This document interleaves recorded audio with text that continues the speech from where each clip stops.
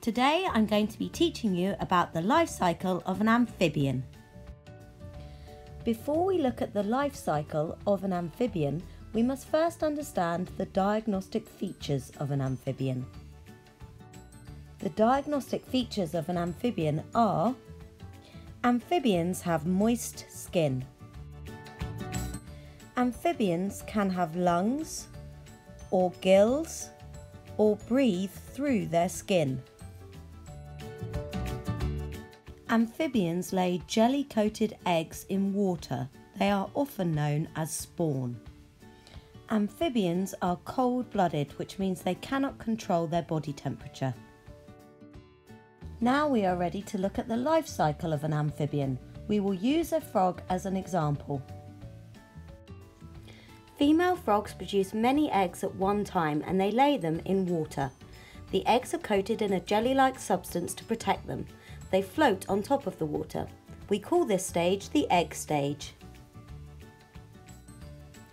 The tadpoles develop inside the eggs until they are ready to hatch.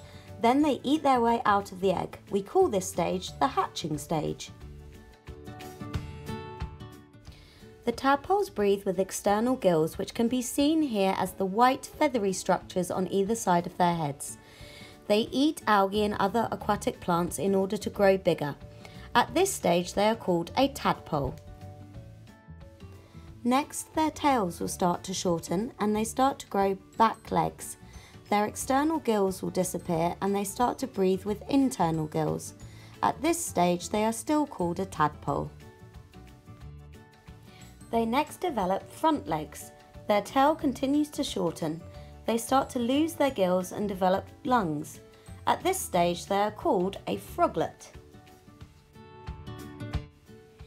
Once their tail has gone, their lungs are fully developed and both sets of legs are fully grown, we can now call them a frog.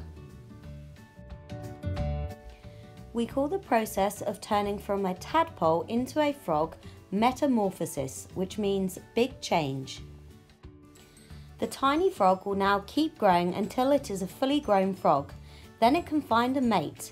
The male frog fertilizes the female eggs and then the cycle begins all over again.